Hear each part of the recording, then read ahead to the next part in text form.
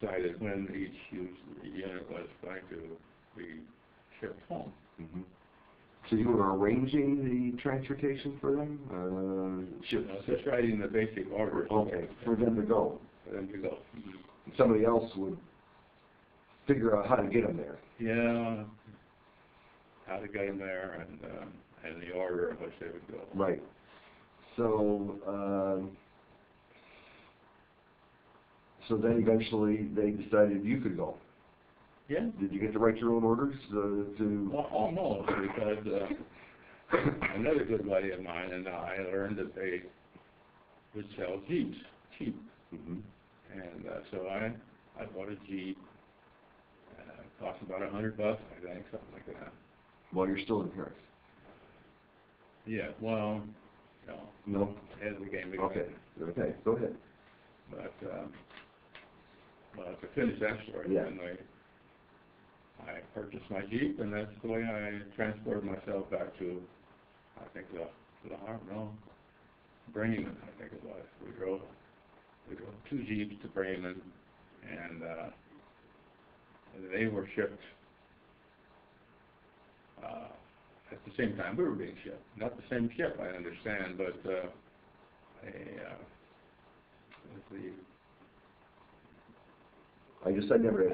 I had never heard that before, that GIs in Europe were allowed to buy equipment. It was sort of unique, and I kept that Jeep. So you actually got it on the ship and got it back to the United States. Mm-hmm.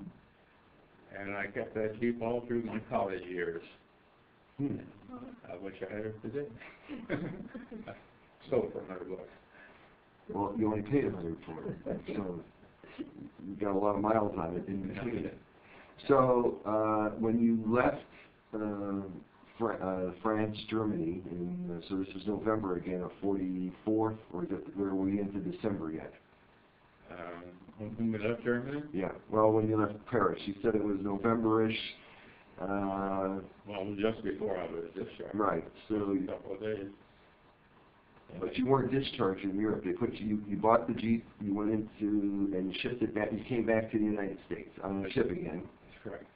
And do you remember where you landed when you got here in the States? Was it back in New York City or someplace else? I believe Fort Dix. Oh, New Jersey. Probably here somewhere. Mm-hmm.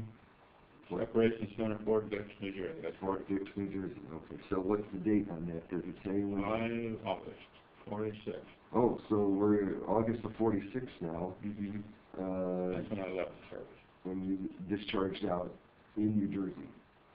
So where did you go? I mean, okay, you're in New Jersey, and it's. Did you go back to Indiana? Did you? I went back to Indiana. That's right. Take the train. Took the Jeep. You drove it. Oh, okay. Well, that was an interesting ride in August of '46 in this World War II Jeep driving across country. Didn't have interstate highways back then.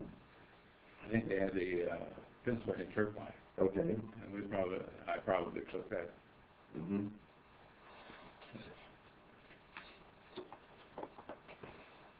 Pictures would be way back here somewhere.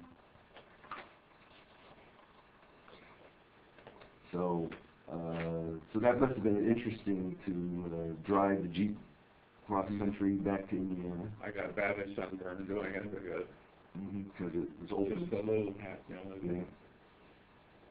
And oh yes, that was a good experience, and it's a good thing to be home. Mm-hmm. And then you went immediately to college? You immediately enrolled in college, or did you work some? Yes, in fact, I went to college in September of the same year. Fall. So right away you went into college. Which college did you go to? Purdue. Purdue. Mm-hmm. So you were a Boilermaker. Mm-hmm. Yes, all the way. Okay. So, and what did you study in college? Automotive.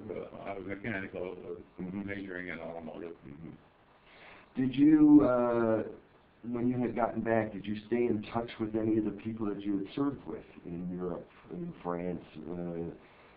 I mean, did you stay in contact? Did you, The other guy that bought the Jeep, he had a Jeep, I had a Jeep. Mm-hmm. he and I have stayed in contact even to this day. Oh, is that right? Mm-hmm. He's a dentist in South Miami, Florida. Mm-hmm. And we visited once in a while. We didn't see that much of each other, but you don't have to check with each other once a year or something like that. Mm-hmm. That's what we did.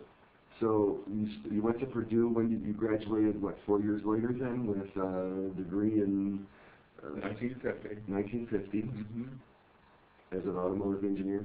Yeah. Mm-hmm. And then what happened? Well, I found myself a job in the automobile. I worked for Cadillac for 37 years as an engineer. So you moved to Detroit.